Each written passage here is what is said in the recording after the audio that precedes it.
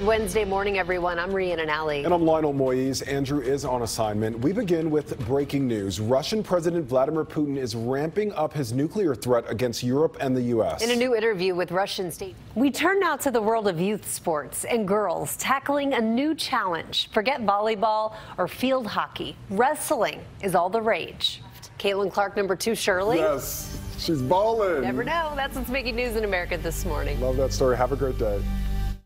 Now to the latest baked goods mashup going viral on social media. It's the Crookies. Now homemade versions are all over the internet, so our own Rhiannon Ally tried it out. So nice to see you, Rhiannon. Thank you. It's a tough assignment. Someone has to do exactly. it. I jumped right in. Remember the cronut? It was that croissant donut. People waited. Forget? I know. People waited in those huge lines for that viral treat. That was almost 11 years ago. I have a question for you three. Which do you like better, croissants or chocolate chip cookies? Okay. What if we put the two of them together? We got a cookie sheet. Yeah. You can't. We got to bake them. It smells so good in here. It's time to get them out of the oven.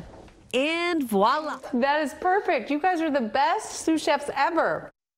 They really did such a great job. Now, the inside here, Yes. you're going to breaks because it's warm. You can bake them for 5 to 10 more minutes. Just keep your eyes on them. So try it. Let me know what you think. I had a bunch last night. So It's still warm, delicious. Oh, nice and warm. Perfect. Angela